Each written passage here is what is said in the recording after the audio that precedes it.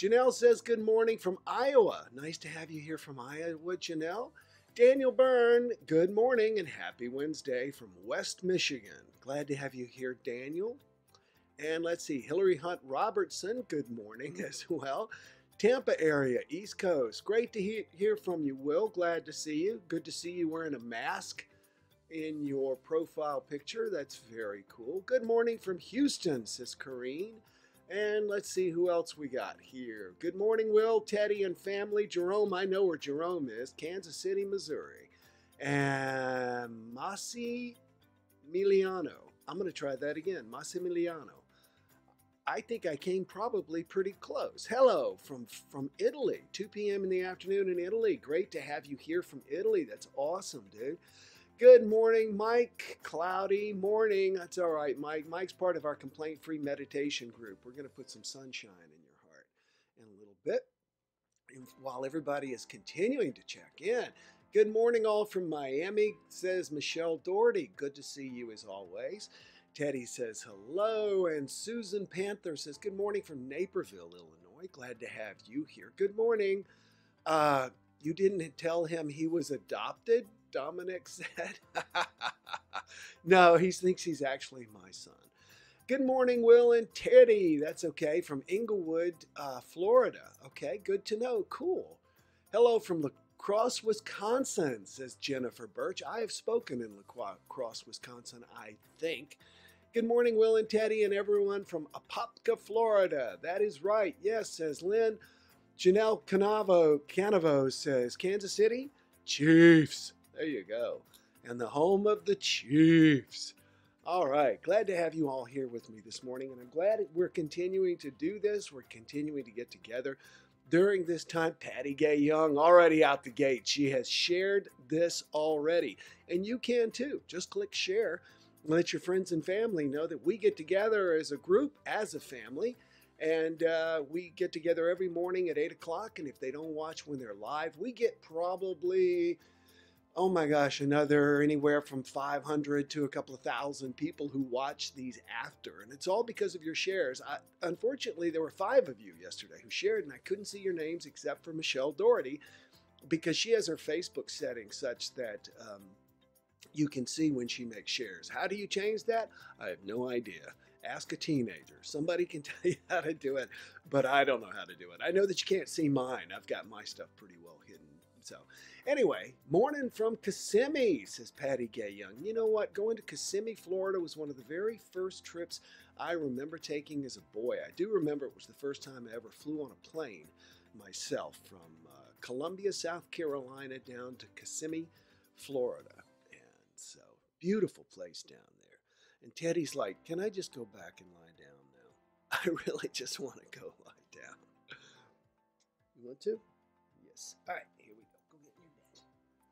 There we go. This morning I was sitting outside, as I always do, watching the sun come up. Oh, and speaking of which, I have asked the members of the Complaint-Free Meditation Group to help me create custom backgrounds every single day. You notice that I have the same background behind me here, which is actually something that I found, and I love it because, as Daniel Byrne noticed, it looks very much like the cover of my book, Happy This Year. And I think it's great. I think it's wonderful. It means morning. In the meditation group, we are doing different views every single day, and I've asked the people who are part of the group to shoot a picture of their morning. What does morning look like for them? And let me show you what we're going to be using as our backdrop today. This is Lisa Bartel's sanctuary, she calls it. She shot this picture, sent it to me, and then I just touched it up a little bit and added it as the background. You'll notice the music has changed. Listen to her meditation music. Doesn't that just make you feel more relaxed, just hearing the music? So if you're not part of our complaint-free meditation group, join. It is complaintfreemeditation.com. We'll put it in the show notes as always. Complaintfreemeditation.com. We had a record number of people yesterday with us. Tammy Boatwright noticed that we had 14 people and pointed it out. So greetings from Peekskill, New York. Good morning, guys, says Cindy Cahill Benson. Cindy is also part of our Complaint-Free Life program. Those are people who are serious about the 21-day complaint-free challenge, and I know, and so is Linda. And I know that a bunch of you have uh, also joined the Complaint Free Life program. What is that? That is where we send you, excuse me, my nose is running. I don't want to sniff in the microphone, but I also am very conscious of the fact that my nose is running. Let me go back to the JumpStart here. Okay, let's get out of meditation and go back to the JumpStart. Miyuki is part of our complaint-free meditation group, and so is Linda, and so is Cynthia. And Cynthia says, meditation is great. Always look forward to it. And so I was telling you about the Complaint-Free Life program. The Complaint-Free Life program is for people who are serious about my 21-day complaint-free challenge. As you know, we've had 13 million people take this challenge around the world. And every week we have dozens of people who take it anew by getting our complaint-free bracelets. Now, the thing is, most of those people, over 99% I estimate, will never ever come close to completing the 21-day challenge. The Complaint-Free Life program has videos, workbook, and more importantly, it has an accountability group. You think this is a tight group of people here on weekday mornings at 8 o'clock? These people every day post a selfie as to what day they're on. They support one another. We have live webinars every Wednesday. So with not just me, but with trainers and my daughter Leah. So anyway, you can check that out as well. Complaint Free Life. And we love having you as part of that. All of you who are members of that, as well as our various programs. Other various programs. How is that for vamping? And once again, if you haven't liked my page, please do. Just click like, and as always, thank you for sharing everything. So I feel like I'm doing a lot of commercial announcements here. Can you send that background sunshine to Inverness now, please? What is Inverness, Jim? To Inverness? Anyway, here we go. I realize I have the wrong screen up. There we go. The Complaint-Free Challenge is awesome. Great to always strive to be better, says Susan. Thank you. It's a lifestyle, not just 21 days. Absolutely. It is a lifestyle. So today I want to talk about jump-starting feelings. And I feel like I have a lot to say here. Right away, I'm letting you know that I'm using the word incorrectly. Most people say, I feel something, when in fact they really mean I think something.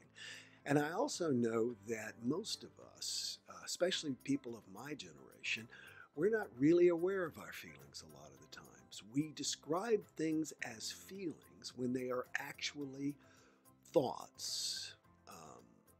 I feel like someone is going to take advantage of me. That is not a feeling, that's a thought. I think someone is going to take advantage of me. And at that point, we want to explore it.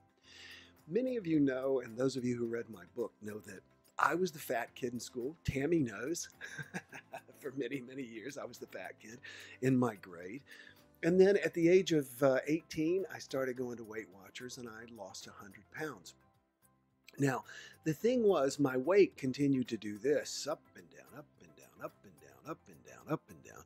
And I was always reading diet books. I was a man always reading these diet books because my mom was into them. And really, it gave us something to talk about. And I read one that really changed my life. I remember where I bought it. I bought it at Unity Village, which is where I became ordained. And I was there on a retreat and an educational retreat.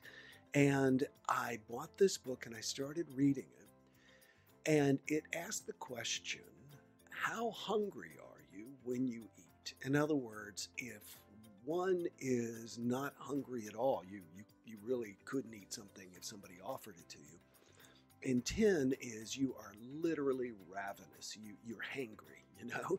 You are so hungry, you're angry.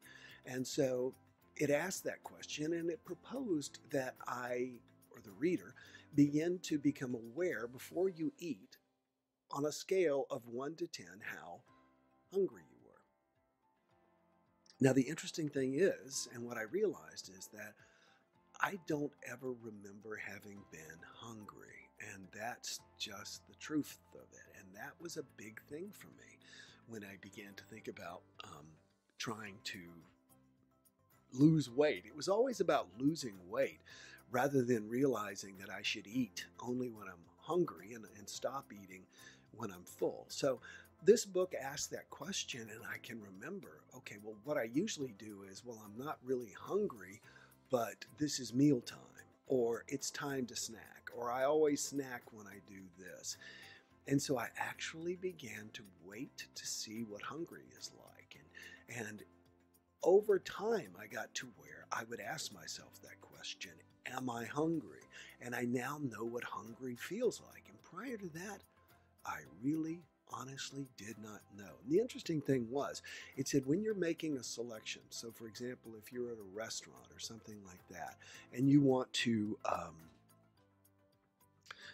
pick a meal, imagine yourself eating a bite of the food and the food going down into your stomach, and how does that feel? And then, and this is the key, imagine having eaten whatever it was and how you would feel an hour or two later. In other words, how it was going to impact your digestion.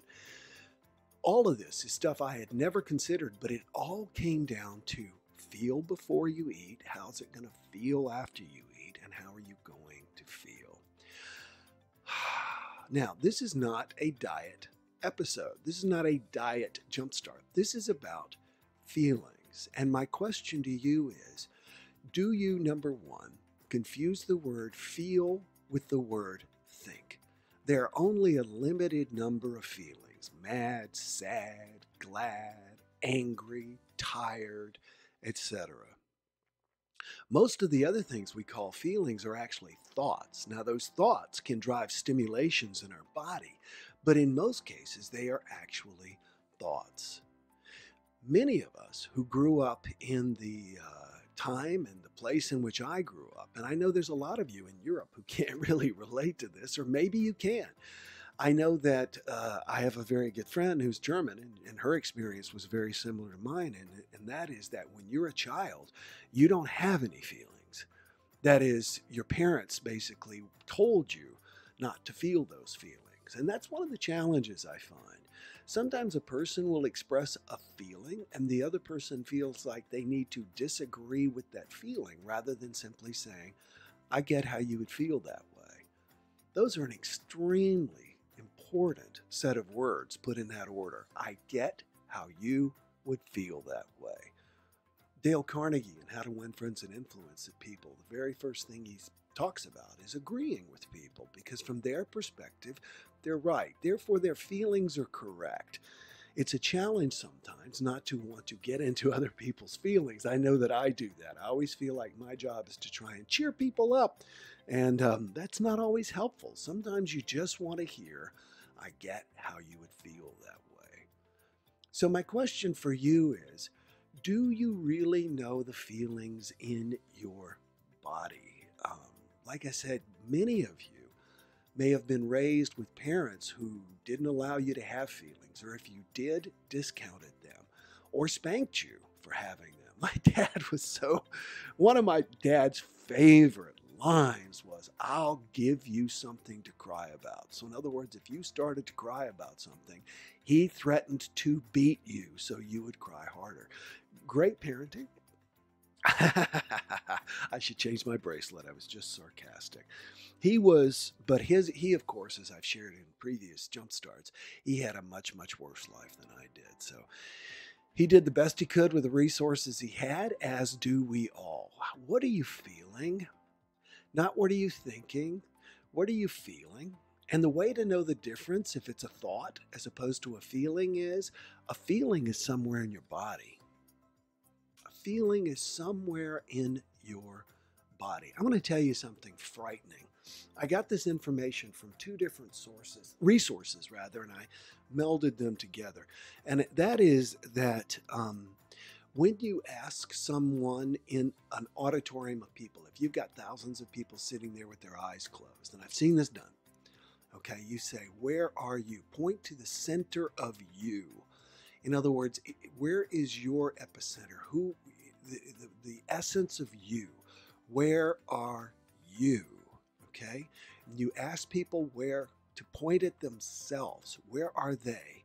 They almost always, almost without exception point right here. My microphone is blocking it, to their hearts. They point at their hearts. All right? So that's where we are. And yet, when a person, typically a man, because this is a man's way of committing suicide, commits suicide, where does he shoot himself? He does not shoot himself in his center, he shoots himself in his head, because he wants that part of him to stop. He wants those thoughts to shut up. If we become more in tune with the feelings in our body, we can realize what thoughts are driving them. And that's what I was talking about earlier. And that is to tie together when we have discord, when we have anxiety, and I know many of you have anxiety. You've talked to me about it. I suffered so much from anxiety. I don't suffer from anxiety anymore. I enjoy it. No, I'm just kidding. I rarely get anxious, certainly not to the degree that I used to be. And I was always just hyped up and wired. And it showed up in my body and stress. And every time I would exercise, it seemed like I injured myself because I was going in with this super duper tight body. So become aware of your feelings, your real feelings. Where are they in your body? What does it feel like to feel anxious in your body? And then, as we do in our complaint-free meditation program, we unlive those experiences. We go back and visualize those experiences without the anxiety. And what does that feel like? We have to learn to feel the other. If we're used to having fears and we're used to having worries and we're used to having those feelings in our body, we've got to develop a body awareness of what it feels like not to have it, to begin to not trigger the thoughts. The thoughts trigger the body triggers the thoughts. And meditation, by the way, works on both of them. So let's see what some of you all had to say. Ivor in Scotland, the monster is watching you, Nessie. Jim Meehan, oh, very cool. I didn't realize that's right. You're in Scotland. Very cool. Nessie the Plessy. Actually, of course, it's not true. Anyway, maybe you're highly kinesthetic. My hubby tested at 80%. He always thinks in feelings. You know, actually, Lynn, I have been tested and I am auditory. Auditory. When I say I read books, most of the time I'm listening to them. I will listen to probably 50 or 60 books a year plus podcasts. So I'm very much an auditory person. I'm also a person in my love language. I need to be told, I love you. I need to be told you're handsome. I need to be told thank you, et cetera, et cetera, et cetera. So yeah, I'm encouraging that. I tested at 40% auditory, 40% visual, 20% kinesthetic, quite balanced. Yes, that is very, very balance. Now, Corrine, I'm so glad that you shared that you feel tense in your gut. I don't. Where I feel tension is in my chest and upper shoulders and back. And I will notice oftentimes that I am literally carrying my shoulders like this. And I have to do this. The affirmation that I run through my head on a daily basis, and I encourage you to do the same, is, let me type it out, in fact. Then I felt like a failure because I did not get work done, Lisa says. Oh, Lisa said, I had an anxiety-filled day yesterday. Could not concentrate on work at all. I let personal matters overwhelm me. I'm sorry, I got behind. I don't want to miss what some of you said. My mother said the same thing, said Patty. Linda said mine too. And then after being spanked, tell me to stop crying. Exactly, yes. Isn't that amazing, says Linda.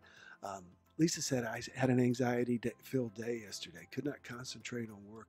I let personal matters overwhelm me. Number one, Lisa, thank you for sharing that. Number two, that is more normal than you would think, especially given the time and the things that are going on right now. I remember when I was in broadcasting in Seattle, we actually had in our contract, we had to take so many mental health days.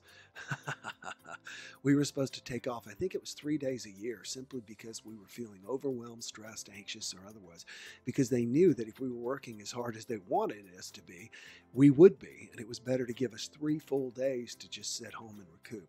So I honor your feelings and I bless you.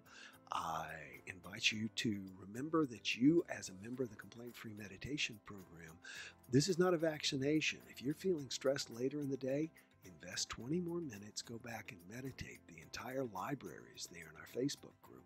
And you can go back and you can get centered and you will feel much better. Guarantee it. And Corrine, I wanted to acknowledge that you feel it in your gut. We're all different.